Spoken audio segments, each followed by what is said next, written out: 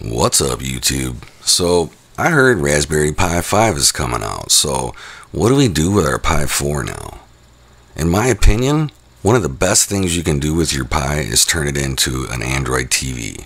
So, why not use the same OS as the NVIDIA Shield?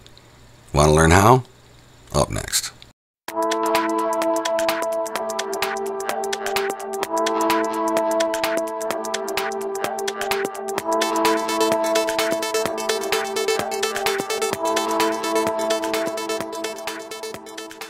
Welcome back to Kelly Tech.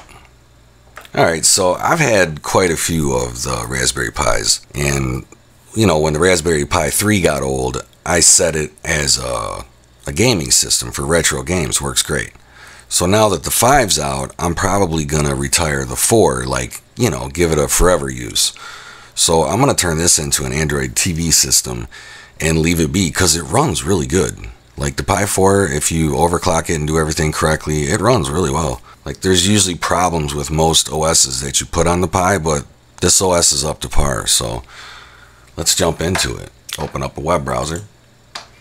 I will leave the links for all of these downloads in the description below. So first off, we're going to get the Raspberry Pi imager. Click here, and it's downloading. Let's go over to Lineage for Android TV. And we're going to want this one right here. And click here to get a server. Pick the closest one. And it's downloading. So let's check out the last download, which is called Mind the Gaps, G Apps. So basically it's Google Apps. And you download right here. Alright, so looks like everything's completed. Let's go ahead and shrink it down. Open up a folder. Downloads. And let's grab the last 3 things that we downloaded. And drag them onto the desktop just to make things easy. Alright, so first off we need to extract the Lineage OS to the desktop.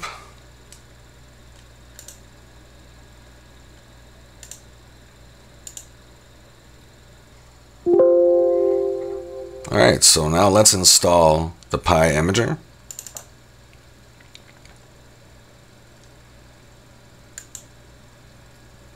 Make sure this is checked, hit finish. Alright, so before we go any further, let's plug our SD card into the PC.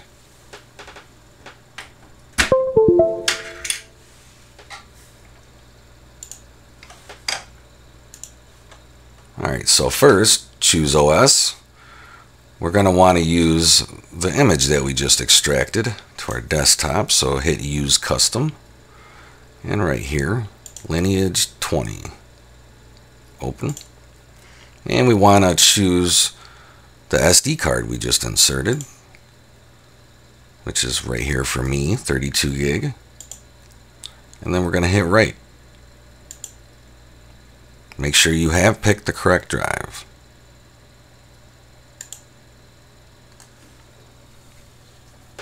And this is going to take a minute.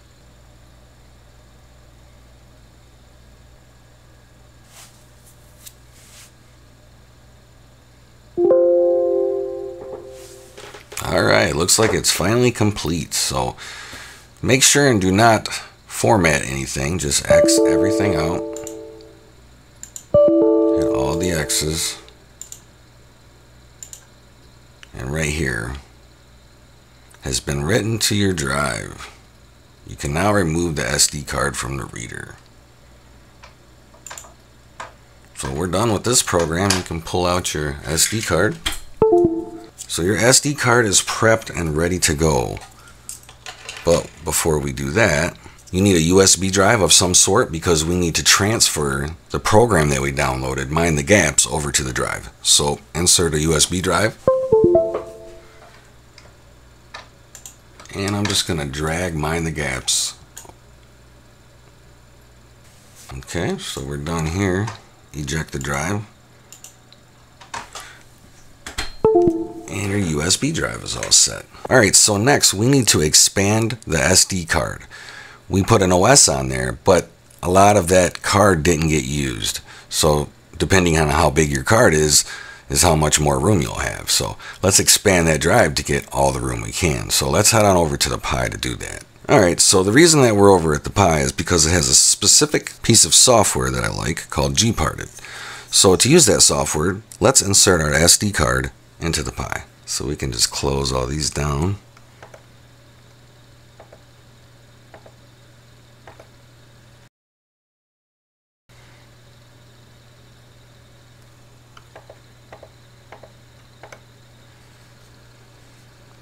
Alright, so let's open up that software I was talking about under System Tools and Gparted. Very easy piece of software to use. So let's make sure, find the correct drive first. And I have 2 drives and I know that mine's a 32 gig, so this must be it. So first we have to right click and unmount.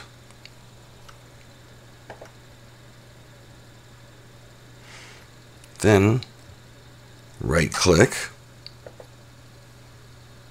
and resize. And take up all the space we can and hit resize move.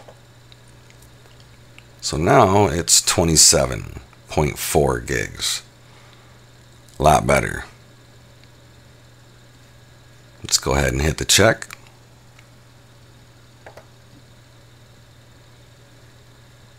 And apply. Nice and quick. All operations successfully completed. We can close that down. And there's our new drive. Expanded and ready for use.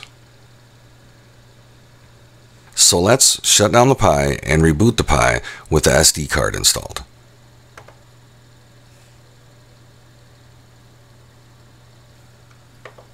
Alright, so I have the SD card installed to the Pi and I'm booting it up right now.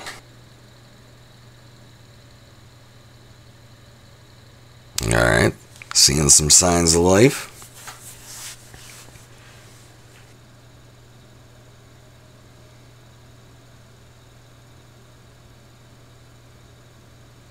Alright, so it's looking for a Bluetooth device. If you don't have a Bluetooth device, just wait it out. It'll quit searching. Welcome to Lineage. Alright, start. Accept. And English, United States. Connect to your Wi-Fi. Enter your password.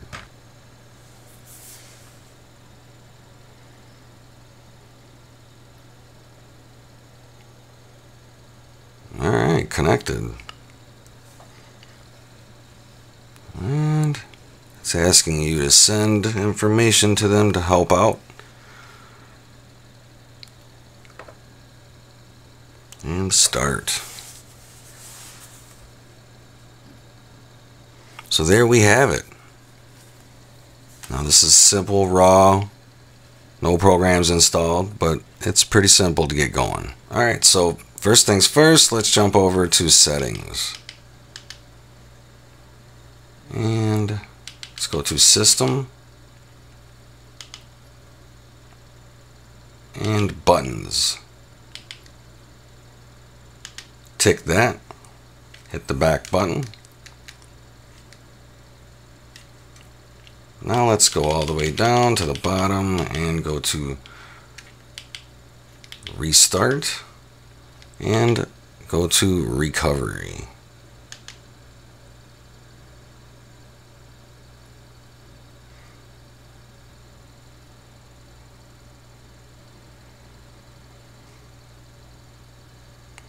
Alright, so boot it up. Remember that USB drive we put Mind the Gaps on? We need to insert that USB drive into the Pi. Alright, once installed, Let's go over to install. And we want to pick the storage and make sure you select the correct storage device. Mine is the USB drive. And here is the program, Mind the Gaps. And you're going to want to just grab this and swipe over.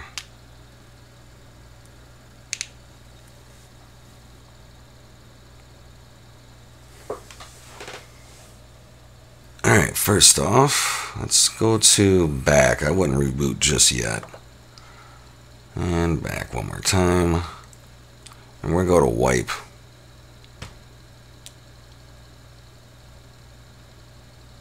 So just grab and pull it over. And now we can reboot the system.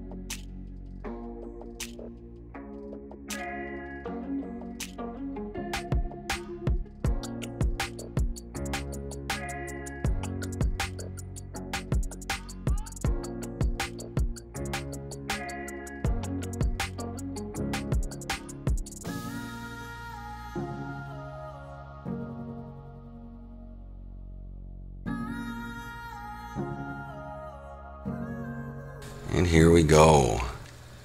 Alright, so let's go to Google Play. I guess we just go to Apps.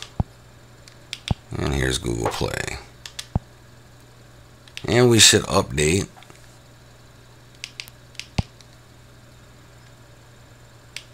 Looks like we have 7 updates pending. And it's all for our G apps. So let's update all. Alright, updates are completed, so let's back on out of here.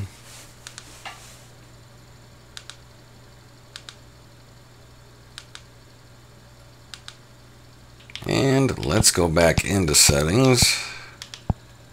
Go down to System. Go down to Raspberry Pi settings. HDMI 0 for me. Display looks good.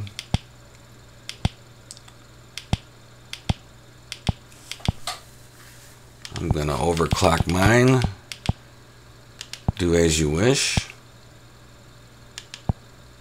Put it on performance. Make sure and have good cooling if you're going to overclock.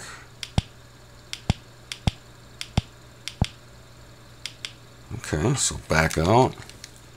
Now we're going to go to restart.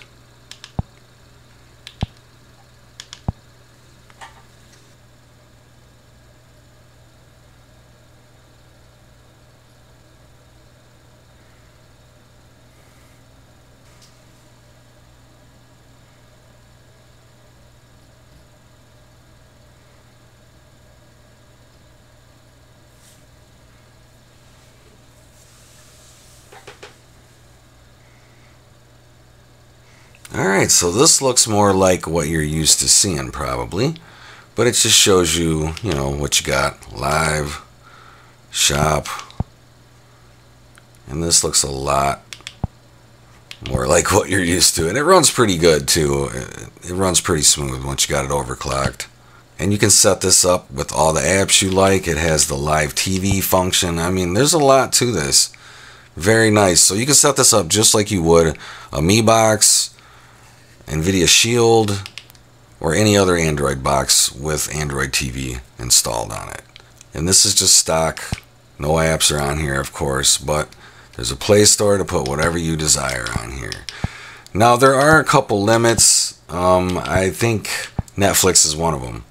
But some apps don't want to work on here because of MAC address issues or something like that. So I hope you guys like this one. This one was pretty cool. I use this daily, and this is what I watch TV on. I go to the live tab and I watch some of the older shows. So I hope you guys enjoy this as much as I do. I hope you get some use out of this. If you did, like and subscribe. And as always, have a tech day.